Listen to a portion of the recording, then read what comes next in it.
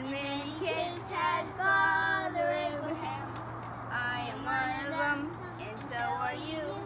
So let's all praise the Lord. Good morning, everybody. Welcome to Kids Church today. Okay, today we're going to do things just a little bit differently. I would love for your whole family to watch this video together, kids and parents. There's going to be a couple of times in the video where I want you to pause and discuss the questions together as a family. Today we are talking about promises. So before I get to our story today, I want you to pause the video, and there's going to be a couple of questions for you guys to talk about as a family about promises.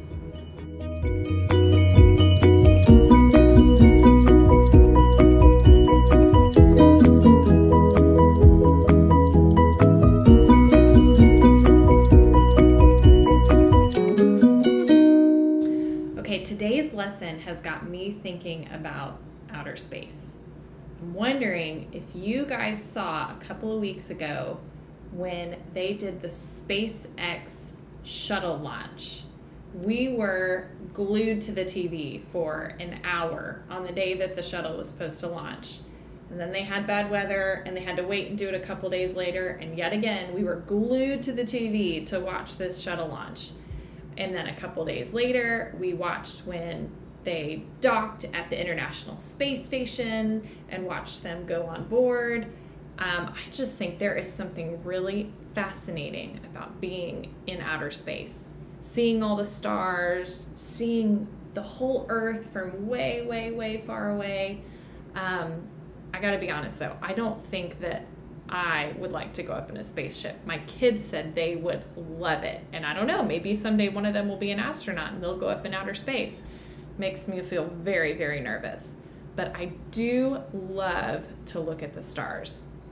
Now at my house, once in a while, I'll go out at night, I'll stand outside and I'll look up at the stars, especially if there's gonna be something really cool, like a meteor shower or, some certain time of year when you can see a certain constellation. I just love looking up at the stars. But the thing is, in the city, we can't really see a ton of stars because the city lights are too bright. Now, if you guys have ever gone camping or you've ever gone out into the country where you're far away from the city lights, then you guys know that when you look outside out there, you can see millions of stars. It's amazing. So I want you to think about that picture in your head as we're reading today's story. Looking outside, looking up at the stars and seeing more stars than you can possibly count. Okay? So today's story is about Abraham. He actually started out as Abram, and then God changes his name, and God makes promise to Abraham. All right? So we're in our Spark Story Bible. We're reading about God's promises to Abraham. God came to Abram and made a promise. Abram, you are very special to me. I will take care of you and give you lots of children and grandchildren and great-grandchildren. But Abram asked God many times, "Are you sure? I don't have any children yet." God thought Abram needed something more to help him understand. So God took Abram outside and showed him the night sky. Your family will include as many people as there are stars in the sky, God told Abram. Abram stared up at all those stars. He couldn't begin to count all those twinkling lights. Stars and stars and stars all around him. Abram looked up at the stars and saw God at work. Abram believed God. "Now for another promise," said God to Abram. "You will need a place for your huge family to live. I will give you this land as I promised." "Are you sure, God?" Abram asked again. God made a covenant with Abram, a promise that Abram would become a father and a grandfather and a great-grandfather and a great-great-grandfather and a great-great-great-grandfather and on and on. and all Abram's many, many sons, daughters, grandsons, and granddaughters would live with God in the land on which Abram stood. Okay, in case you haven't heard this story before, I'm going to spoil it for you and I'm going to tell you the end, okay? So Abram and his wife, Sarah, were really, really old when God made them this promise. Abram was 75 years old. So I imagine it was probably pretty hard for him to believe God when God said, you're going to have a really big family. And it actually says that Sarah laughed at God when he said, you're going to be a mom, because they were older and they couldn't imagine that God would give them a family. But they believed God, and God kept his promise. And a long time later, Abraham and Sarah became parents, and they had a son.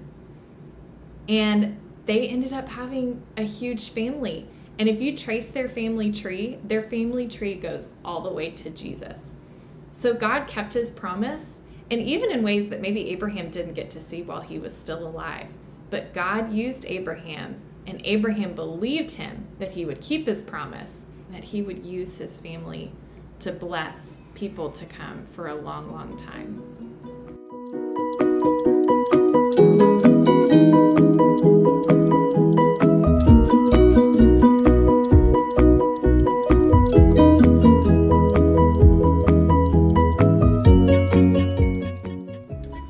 This story shows us that God is a promise keeper. He kept his promise to Abraham and Sarah, and he keeps his promises to us too. So I have a craft for you guys to do as a family to help you remember and help you talk about God's promises. I have an example here that I did with my kiddos. So get a piece of paper and put stars all over it. You could draw your stars with a marker. What we did is we took a star-shaped cookie cutter and dipped it in paint and then put it all over our paper. And then as a family, I want you to go through and talk about what are some promises that God makes to us and write them inside of your stars. So some of the ones that we came up with, God promises to help us, to protect us. We've got lots of things on here. And then, of course, the thing that we're learning about today, God promises to keep his promises. He's a promise keeper. So take a little bit of time as a family to work on that project, to talk through some of God's promises. If you need some ideas to get started, I'll link some resources below that you can check out.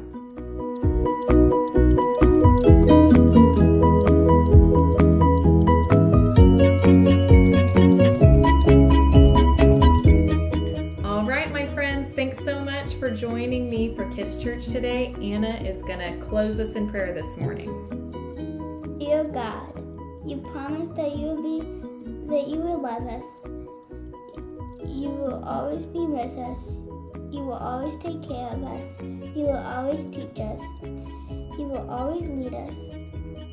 You will one day take us to heaven to live with you forever. Amen. Amen. We hope you guys have a great Sunday, and we will talk to you soon. Bye, friends. Bye.